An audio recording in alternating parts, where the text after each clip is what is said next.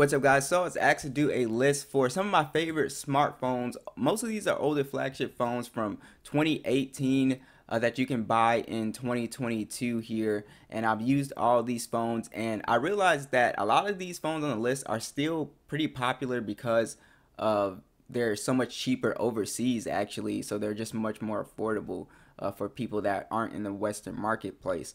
So one of the first phones that I would highly recommend, I think this would be my favorite phone on the list, is the iPhone XS. This is an excellent device. I absolutely love using this device. This is actually my favorite, budget, I guess, iPhone or older flagship phone. As far as if you want an iPhone, it just still looks really beautiful. It's very cheap, around 250 bucks here in the States, and yeah, so it's just really awesome. It's IP68 dust and water resistant. It does have a somewhat of a compact 5.8 inch OLED Retina display on here. It's HDR10, and it is a 1080p plus display, 458 for the PPI. So overall, it's still a very high quality panel here, very sharp. You can watch your content in 1080p, and it looks really good. So this phone, of course, it's going to be running the latest version of iOS. It actually will get the iOS 16 update. It honestly should get a few more years of updates, honestly, maybe like either 3 or 4. It does have the Apple A12 chip, and then you also have on here no SD card support, of course, and then 64 gigs of internal storage and 4 gigs of RAM. So basically, the iPhone XS can still pretty much play any game at high settings. I do have a gaming test on the channel. Just type it in the search box, and you will be pretty amazed at the performance on this phone. Especially, I showed you guys the Geekbench scores as well too with that, and you'll see that it's still a very fast chip. Apple does make some really great chips. So this phone does have stereo speakers, very loud, really good bass quality. NFC is on here, of course, with Apple Pay. Face ID still very fast on here, and this phone has still pretty good cameras. Dual camera setup, 12 megapixel standard, 12 megapixel telephoto, 2x optical zoom. So the only thing about this phone is that most people prefer an ultra wide. This doesn't have it. It has the the optical zoom, but you could actually like that. I think it's beneficial as well too. So it's 4K 60 for video, and then 7 megapixel selfie cam. It shoots in 1080p 60. Images look really good on here. Good dynamic range, pretty good color. I think at this price point, there's no complaint.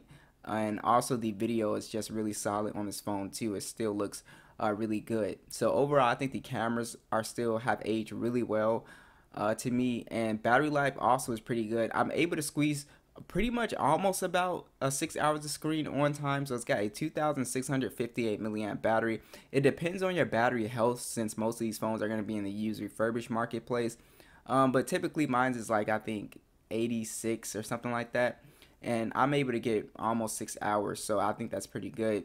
15-watt charging, and you have wireless charging as well too. So I would consider the iPhone XS, it is an excellent buy still. Next is going to be the Galaxy S9 Plus. So this is a very cheap phone as well too, around the $200 price point. This phone actually just got its last security patch as well too. It's still a very much usable phone, but I just wanted to let you guys know that it's still a very awesome phone, even if you want to use it as a backup phone or whatever. It's got an aluminum frame, glass back. It's IP68 dust and water resistant.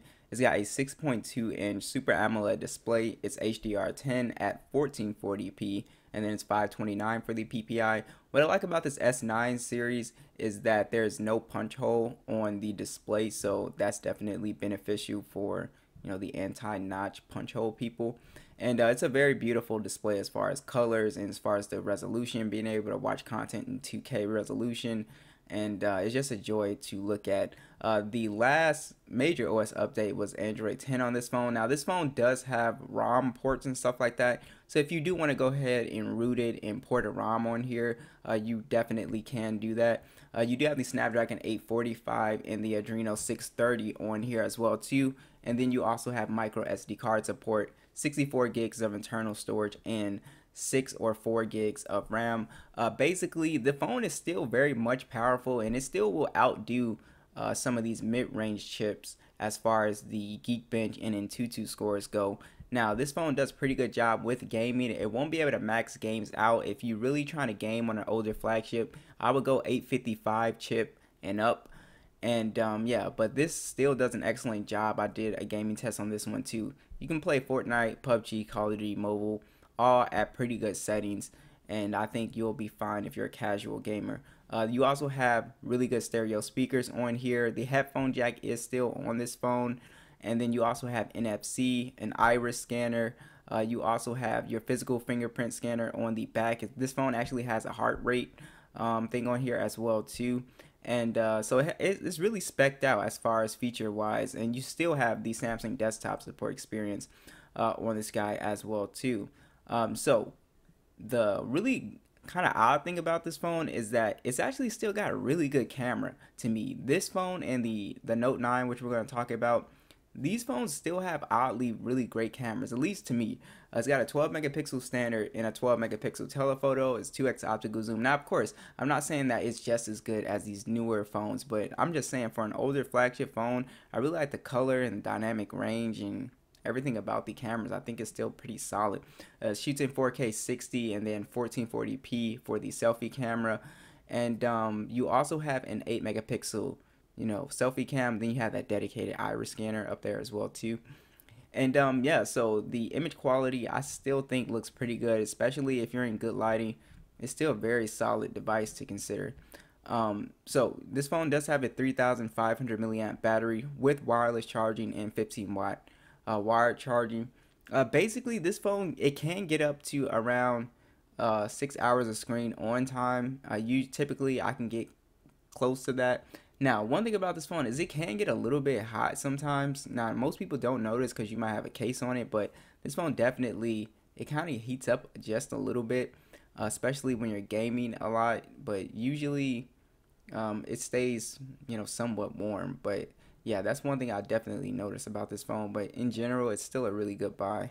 Next is the Galaxy Note 9, which I still prefer this phone over like the budget Motorola stylus phones. I just think the stylus is still more high quality. It's still Bluetooth, it's a Bluetooth stylus, and it just feels more high quality as far as for digital artwork and navigating. I think it's still better than the stylus phone. So this phone is also very cheap. That's why I said as well too. So if you're really into digital artwork, you want a stylus, I would really consider this phone just because it's super cheap and it's just higher quality. Now, the Note 9 does have a really good ROM community as well too. So this phone recently got a security patch. I think it was May, but it will eventually stop getting security patches probably next year. So yeah, so definitely keep that in mind. You do have an aluminum frame, a glass back on here. It is IP68 dust and water resistant. The design still looks fine. A lot of you guys are saying it does look a little bit dated. Yeah, it does, but like I said, most people, they usually keep a case on their phone. So you do have a 6.4-inch Super AMOLED display, HDR10. I absolutely love the boxy screen on here, especially not having any type of notch or punch hole. This one is also a 1440p display, and it's 516 for the PPI. And overall, it's still a really beautiful display to look at. It's actually one of my favorite displays still. So this phone does have the Snapdragon 845, Adreno 630. The last major OS update was Android 10, One UI 2.5, and then you have micro SD card support, 128 gigs of internal storage, 6 or 8 gigs of RAM. And performance-wise, it's just like the S9 Plus. It's still very speedy as far as navigating, web browsing, social media, and also gaming. It can't max games out, but it does play games at pretty good settings. And like I said, if you compare those Geekbench scores to some mid-range phones, it can still outdo those phones. So this phone does have stereo speakers as well too, which sound really good. Very good bass. Headphone jack is on board, of course. Again, built-in stylus, NFC. The iris scanner is on board, physical fingerprint scanner on the back, very fast. Samsung desktop support experience is on here, and it still has some very similar camera to the S9 Plus. It's a 12 megapixel standard and a 12 megapixel telephoto. It takes pretty much the same photos. It shoots in 4K 60, 1440p video on the front, and then you also have an 8 megapixel selfie cam with a 2 megapixel iris scanner up there as well too. So like I said, image quality, I still think the Note 9 still takes some very good shots as far as dynamic range, detail. I think anybody paying, 200 bucks for his phone will be satisfied with that. Battery life is actually pretty good on the Note 9. I've never had this phone die on me in a day. Yes, it's a phone that you have to charge at the end of the day, but definitely you can get through your day pretty fine. You also have wireless charging on board too. So the Note 9 is definitely a phone that I would consider. Next, I do want to talk about the LG V40. This was also a phone that came out in 2018. This is just a solid phone. I recently made a video about this phone, and still going strong in 2022. And a lot of people like to use these older LG phones as MP3 players, since these phones have the quad DAC on them. And a lot of people I see using these phones as secondary phones as well too. So definitely keep that in mind with these older flagships, is that you can really get these things for so much cheaper and use them for just a ton of stuff, as far as music playing, as far as storage, or just a backup phone in general. This phone has still a pretty decent design. It's aluminum frame, glass back, IP68 dust and water resistant. A really beautiful POLED display. It's HDR10 at 6.4 inches. It is 1440p as well too, 537 for the PPI. The last update was Android 10 for this phone. It does have the Snapdragon 845 and Adreno 630 on board. And just like all of the other phones on this list, this phone does a pretty good job with performance. You also have micro SD card support, 64 gigs of internal storage, and 6 gigs of RAM. Like I said, they highlight with the V40 that quad DAC. So if you're into high quality audio listening, you'll definitely appreciate that. The speakers on the V40 do sound pretty good as well too. You also have NFC, physical fingerprint scanner on the back. I think the cameras are pretty good as well too, and I don't think LG gets enough credit for having, that triple camera setup in 2018. So it's got 12 megapixel standard, 12 megapixel telephoto, and you also have a 16 megapixel ultra wide. It has 4K 60 on the back and then 1080p on the front, and then you have an 8 megapixel standard camera, and then a 5 megapixel wide lens on the V40 as well too. So if you take group selfie shots and stuff like that, you will definitely like that. I really do like the pictures on the V40. Good detail, good color, very natural color. And like I said, as you can see, like these phones that came out in 2018, they have dual cameras, but the V40 had a triple camera setup. So battery life on here is still somewhat decent. You can get around 6 hours of screen on time on this phone as well too, surprisingly, considering that it's a 3,300 milliamp battery. You do have 18-watt charging and wireless charging. So overall, the V40 is still a great buy to consider. Last on the list is the Pixel 3, which you can pick up again for dirt cheap.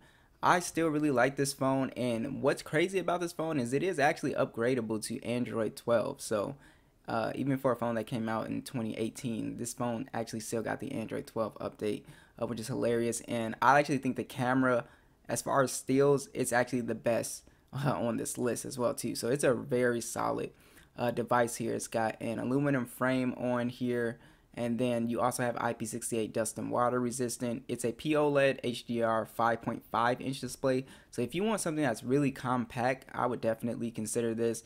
1080p 443 for the PPI. Like I said, upgradable to Android 12. That's still really great.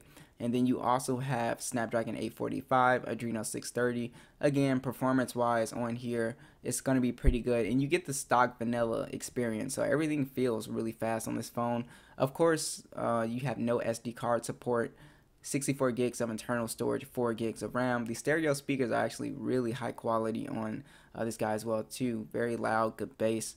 You have NFC on board with a physical fingerprint scanner on the back. Like I said, I think this phone takes the best stills on the list. It's a 12.2 megapixel lens, shoots in 4K 60, and then you also have a dual camera setup up front to 8 megapixel standard, and then an 8 megapixel ultra wide, shoots in 1080p 30, and you just get some great shots on this phone. Great detail, great color.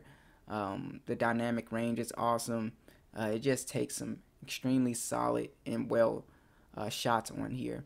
So this phone does have a 2,915 milliamp battery, 18-watt charging with wireless charging. Typically, this phone could get me almost around 6 hours of screen on time. The battery life isn't terrible, but it's definitely not the best on the list. But considering that you get Android 12 and you get excellent camera, I definitely think it's worth considering. So be sure to let me know what you guys think, and I'll catch you guys in the next one.